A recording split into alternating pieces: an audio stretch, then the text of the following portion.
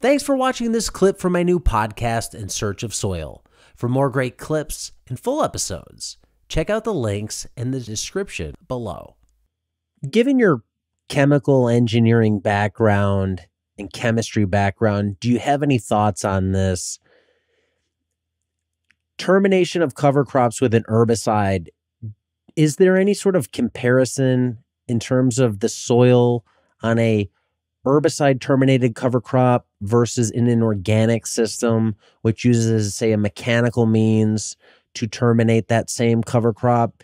In other words, are the soil microbes being affected at all in your studies? Have you seen anything like that by that herbicide? Right. I've not done any sort of comparisons. If you'd have asked me 5 years ago, I would have said that tillage is always more destructive than herbicides. I spent 2 days with Dr. Don Huber out in Emporia, Kansas at Gail Fuller's field school, and I got the living daylights scared out of me as he spoke about Roundup and then all the adjuvants that are part of it. So I think we're in a world right now where we're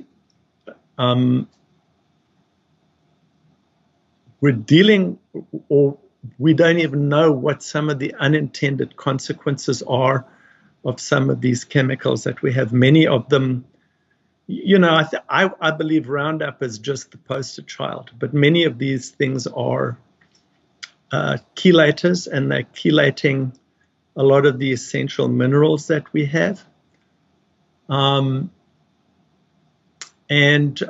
Francis Chabousseau wrote a book called Healthy Plants, where he brought up a thing of trophobiosis.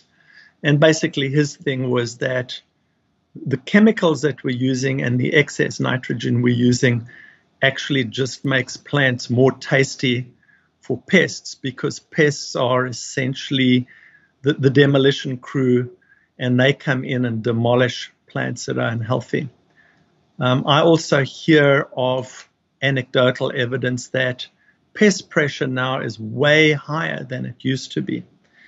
So it makes me think that gradually we have become used to systems that are so full of pesticides and plants that are extremely unhealthy. So they're very unhealthy. So what do we have to do? Well, they're attacked by pests. What do we have to do? We have to spray them. What does that do? That lowers the photosynthetic activity in the plant, which makes it more susceptible to pest species. So I think we're in kind of a downward spiral there. And so again, going back, I don't have comparative numbers, so I couldn't speak authoritatively on that, but I have a suspicion that our production agriculture system has moved us to more and more unhealthy soils.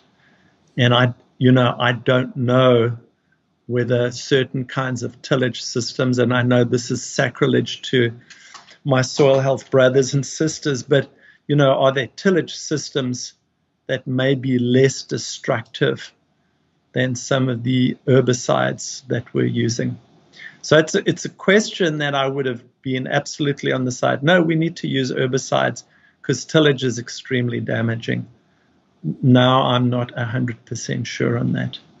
But I think there are unintended consequences when we use herbicides and pesticides.